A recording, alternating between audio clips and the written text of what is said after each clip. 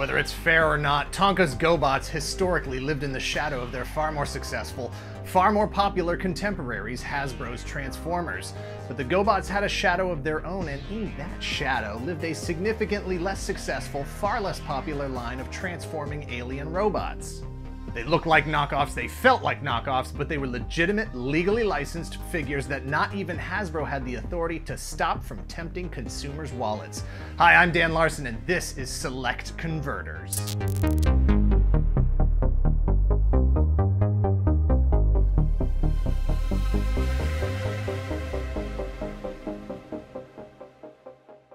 In the early 80s, you couldn't move through a room without stepping on a transforming robot licensed from Japan, rebranded for the Western audience. Or so my father said, instead of apologizing.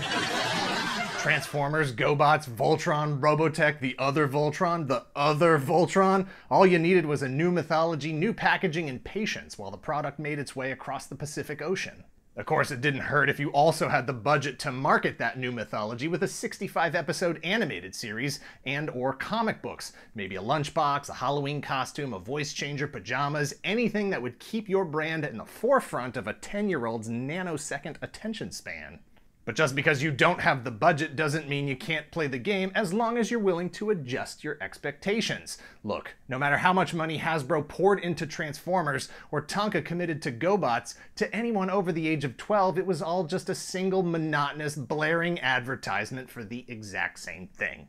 They were all colorful plastic and metal parts that moved around to look like other parts, and who could really tell the difference? You asked for the car robot, you got a car robot. Do you realize how many car robots are out there? How am I supposed to tell the difference? Who can tell the difference? And that's exactly what Select Toys was banking on. Why spend the money to advertise transforming robot toys when the bigger companies are going to do it for you? The early 80s was a textbook case of supply and demand. Consumers were demanding more transforming robots, and toy companies were scratching and clawing at Japanese licenses, trying to get whatever they could to repackage in the US to supply.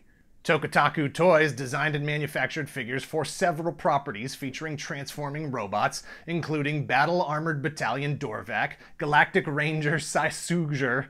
I knew I was gonna these up. What is it? Sasuraiger. Okay, yeah. These are all a bunch of names I am not familiar with. Battle Armored Battalion Dorvac, Galactic Ranger Sasuraiger, Armored Insect Corps Beatros, Super High Speed Galvion, Super Dimension Fortress Macross, and Super Dimension Sentry Orgus. Takatoku manufactured several of their own designs, but also licensed out properties to other companies who would manufacture different versions of those toys or simplified versions using cheaper materials at a lower price point. However, Takatoku filed for bankruptcy in 1984, and their designs were purchased by Bandai, many of which were then licensed to Hasbro to become the Transformers. I'm no lawyer, but as an amateur historian, I can tell you that Takatoku's pre-existing licenses with the other companies, like Mark Toys, remained valid. Along with properties they had licensed from Takatoku, Mark Toys produced their own lower price point lines like Action Robo, Robocar, Goken Robo, and Bird Robo, and were more than happy to sub-license all of that to an American toy company called Select. This may surprise you, but Select was in business to make money, as much money as possible, as fast as possible, investing as little as possible. There was a transforming robot craze going on, and they wanted to exploit it. Select executed the low-end, low-investment version of the proven successful Japanese robot import strategy. 1. License the toys. 2. Create a new mythology to tie all the disparate intellectual properties and aesthetics together. 3.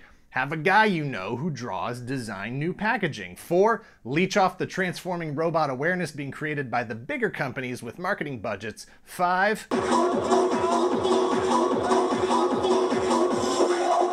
In 1984, Select Toys released Convertors, a line featuring a diverse assortment of brands brought together through the loopholes of bankruptcy and international licensing. Select Toys licensed whatever Mark Toys put in front of them, and Mark Toys put everything they had out there. It's the reason you can have a single toy line with the Valkyrie from Macross, who would later go on to be Jetfire in the Transformers, as well as a robot Peacock and a slot machine. Uniformity of packaging and branding did all the work, carried all the weight of tying these toy lines that were from different intellectual properties, different scales, and in some cases, different aesthetic approaches, together the same way Hasbro did with Transformers. And while the lack of die-cast parts for the majority of the figures and the lack of any mainstream marketing approach made them feel like they were an illegitimate line, like they were knockoffs, fakes, imposters, they were not. Convertors were an oddity not just for being an unusual collection of transforming robots, ranging from, what is this thing even that I'm looking at, to, that's actually pretty darn cool, maybe even cooler than several pieces released in GoBots and Transformers. But because, as a brand, they were able to deftly navigate a path through highly legally fortified international waters against much larger, much more wealthy companies to deliver a product that exploited all the previously existing Japanese design and manufacturing work using exactly the same methods as the big corporations, spending a lot less money. Thanks for watching. Please give this video a like, hit subscribe if you are not already a subscriber. Thank you to those who already are. Share this video with all of your odd friends. If you're in the position to help the channel grow, please consider contributing to our Patreon at patreon.com/toygalaxy. Hey, if you're starving for some prime Converters content, please go check out Mantis9's channel, who has reviews of nearly every Converter that was released. I queued up his Converters playlist while I was researching this video and saw some things that I have never seen before. Some things that made me say, what is this thing even that I am looking at? And others that made me say, that's actually pretty cool, maybe even cooler than several pieces released in GoBots and Transformers. That's Mantis followed by 99's, link in the description below, probably. Probably. All right, click the link. Cut.